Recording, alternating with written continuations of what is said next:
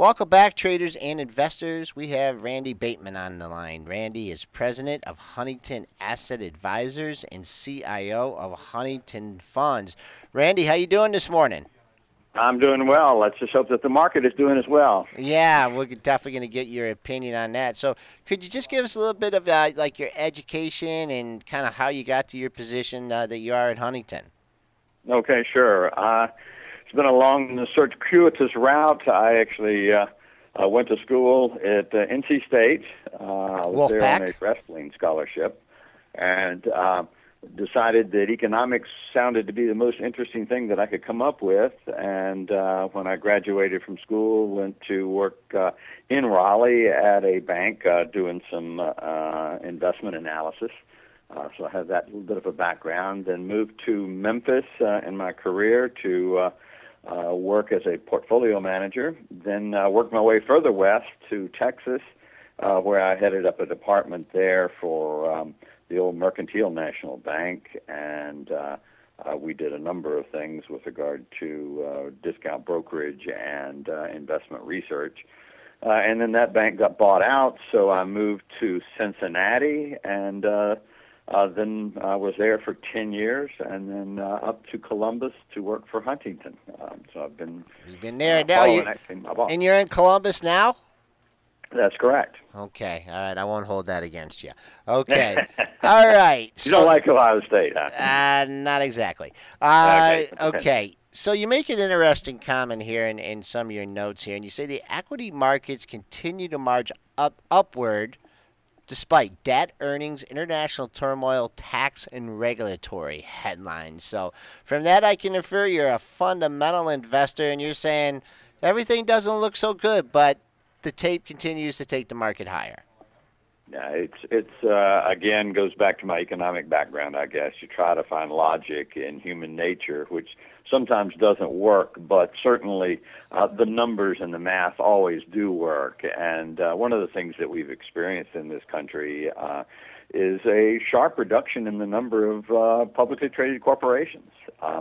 It's been interesting. I run the small cap fund for the bank, and I noticed that right after the passage of the Sarbanes-Oxley law that we had an awful lot of smaller cap companies that basically capitulated. It cost about $11 or $12 million each year to comply with the provisions, and a lot of the smaller names just couldn't afford that. So they merged, or they went offshore, or they went private, and we had a real spate of companies that just disappeared. We're having the same thing now in the larger cap environment. It seems like we've had 14 major companies in the last decade that have merged and used this inversion scenario. We've had 44 major companies that have gone offshore and taken an international corporate headquarters. And in fact, really since they peaked out in 1998, we had the number of listed companies on U.S. exchanges were about 8,800. And now we're looking at something just short of 4,900 companies. And I think that trend is probably going to accelerate. We've got the Dodd-Frank law that's going to impose some costs from a regulatory perspective on a lot of the financial institutions. And you've got the ACA that's also a regulatory situation that's going to have an impact on the medical field. Plus, you've got this inversion scenario that is also going to prompt companies to find more hospitable shores from a regulatory and tax perspective. Okay, so you think the merger and acquisition activity that we've seen in the large cap this year, the new regulatory pressures are kind of going to go to the smaller mid cap issues and stuff. So that's so you look to see more consolidation in the smaller to mid caps than this continued M&A in the larger caps. Yeah, I think it's going to carry over to that, to the smaller and the mid-cap names as these regulations start to become imposed. The larger caps get a lot of headlines, certainly, and the inversion is much more probably palatable in the larger cap arena. But, you know, now we've really we've only got about 4,800 companies that most in mutual funds and individual investors and institutional investors can actually invest in. And so it goes back to the old law of supply and demand, economics 101. If you've got the same amount of dollars or more chasing a smaller supply of corporations and stocks, what's the outcome? Well, price is the mitigating factor, and that's why in space of all these market headwinds, you're still seeing a market that is chugging on upward and has been for the last 6 years or so. You sound like you're a bull by default almost. Maybe that's the case. You have to be logical and you have to be rational. You don't want to fight the Fed. We all know that, but you don't want to fight mathematics either. And in this case, I think it's a compelling argument. We still have $2.7 trillion sitting in money market funds on the sidelines, and certainly with a real negative after-tax, after-inflation yield that they present, that there's going to be more and more people prompted to get off the sidelines and into the equity market. I don't think that the bond market is particularly attractive in here. It doesn't have the same characteristics that it once had in terms of both stability and income. So I think people are seeking income from equity sources and the use of option strategies and the like. And I think that's going to continue and maybe accelerate. And if we still have this shrinkage in the number of companies that are tradable, then I think certainly the price will be enhanced as a result. So let's talk about the Fed policy. They got it all going on now. They got low interest rates, low inflation, and a global economy that is, I don't know, if you look at the last quarter GDP figures, they're kind of saying that was just an aberration. But how long can the Fed just, orchestrate this, I would say, near flawless monetary policy? Well, it may be flawless in some ways. It certainly has helped out the equity market as a result of that. But when you consider that there's also an awful lot of people that have been relying upon the substitution of their salaries for investment income, it's been a negative. For those individuals, it's been a very, very tough road to hoe. I think about my dad. He's on a fixed income, and at 4% CD rates, he was happily living along. Now it's getting 1.5% or 2%. His lifestyle's been cut in half as a result of that, and that's happening over and over again. So Fed policy is a two-edged sword, and we all know that they cannot continue to buy. So at some stage of the game, there'll be a reckoning, and it could be a real negative for our economy and our investment markets. Yeah, you giving them 2% over there in Huntington? Because I haven't seen 2%. Do you get a deal? Do you get a deal because he's your dad? Because 2%, let me know. No, going ahead here, we've seen a recent trend here of companies, Medtronic, looking overseas to kind of do a little earnings repatriation and kind of avoiding a tax situation.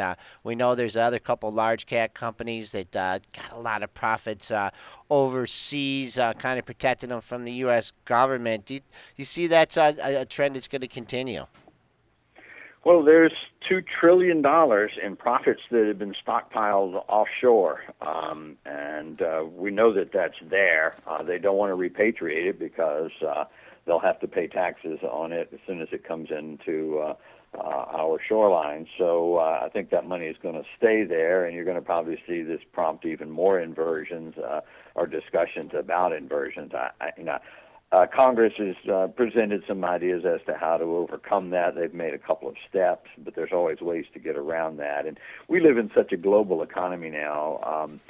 Regulation needs and taxes need to be aware of that. I mean, you have every year you have CNBC puts out a business-friendly or business-favorable states, and it's a well-watched program for very good reasons. And we do live in an environment now where corporations can pick up and move from one state to another for tax purposes or regulatory purposes.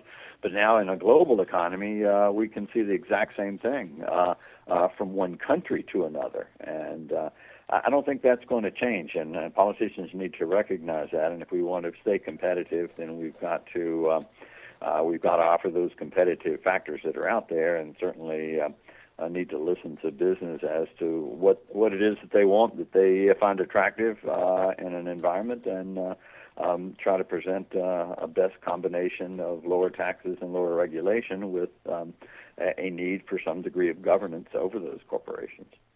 Okay, and just to wrap things up here, I mean, you've been pretty consistent in your thesis here that just with all the mergers and acquisitions, limited amount of securities, trillions of dollars on the sideline in money funds, there's a supply-demand imbalance here that's just going to result in higher prices for equities. But can you give us anything that would really seriously change your thought process and your evaluation of the markets? Is it something from the Fed? Is it something you see in the earnings trend, or do you think we're just so far embedded into this process here it's almost going to be impossible to reverse?